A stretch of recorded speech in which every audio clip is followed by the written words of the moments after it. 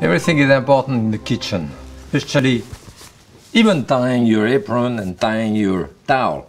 Usually you will fold it like that a couple of times, no more, to get a thicker front so that you don't burn yourself here. You tie this around with a double knot and usually hide it underneath this way.